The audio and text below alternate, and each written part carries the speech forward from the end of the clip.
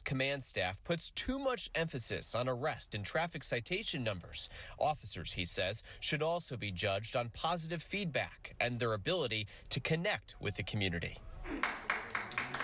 FOP Lodge 35 leadership now plans to meet with Montgomery County Executive Mark Elrich to discuss these ideas. Well, I think at the end of the day, officers must still be given the tools necessary to protect the public and themselves. We can't lose sight of that. And we must still be able to defend life and property, which is the job of a police officer. And the FOP also notes that on average, it takes a Montgomery County cop about 2 hours to arrest a suspect, drive them to the jail off I-270 in Rockville, and then file all of the necessary paperwork. A criminal citation, on the other hand, would get cops back on the street sooner. We are live in Silver Spring. I'm Kevin Lewis, ABC 7 News. Kevin, thank you. Tonight, we're also tracking the protests that continue throughout the district. One thing to keep in mind as you look at this live picture of one of those protests right now and a speaker there, one thing to keep in mind is that while there is no curfew, the mayor has declared a heat emergency. 3 people, including a police officer, were treated for heat illness yesterday. Today, community shelters are open for cooling down. Masks and social distancing are required for those shelters. Yeah, it was really a record-breaking day yesterday and some dangerous heat. We really have to pay attention to that, but also some changes on the way, right, Steve? Yeah, absolutely. And should note that heat emergency for the district is different than a heat advisory.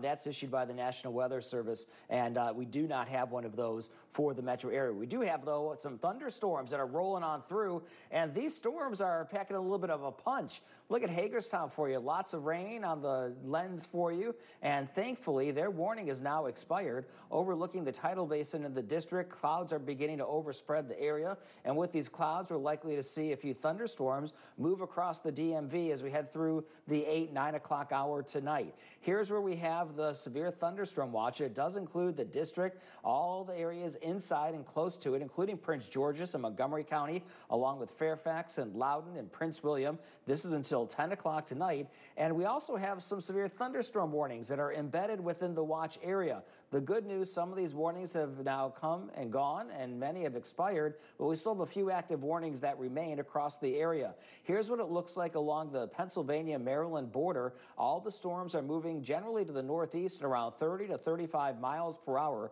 Do want to show you the latest warning for you here. It does include Madison, Page, Rappahannock, and Warren counties. This is until 6:30, and it's going to move out of that box, that warning box, I would say within the next 10 minutes or so when that warning is set to expire. Now, the warnings that we had over toward Hagerstown and Hancock, those have now moved on off into Pennsylvania, but a new one for the Cumberland area includes Allegheny and Mineral counties. That is until 6:45 this evening for gusty winds and heavy downpours. Temperatures are slowly falling. We're down 2 degrees from last hour at Reagan National, thanks to the cloud cover, now at 89 degrees. But where we've had the heavy rain and the thunderstorms, we've dropped down to the 70s. 73 in Hagerstown, 79 at Winchester, 70 in Luray. It's going to be really soupy tonight, especially the areas that saw the heavier rain.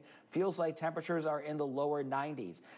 Evening forecast calls for temperatures that will be eventually, or I should say will eventually fall through the 80s into the 70s. And moving into our future cast, showers and thunderstorms will become fewer and fewer as we head through the late night hours with a few lingering showers late tonight. 68 to 75 degrees for your wake-up temperatures tomorrow. Similar to what we had earlier this morning, it's going to feel soupy and a little bit sloppy out there. Highs tomorrow will make it into the upper 80s to near 90. The weekend looks like this: 90 on Saturday, 80 on Sunday, and after that, looking really good on Monday. Low humidity. Highs will be in the lower 80s, back to the middle 80s Tuesday and Wednesday of next week.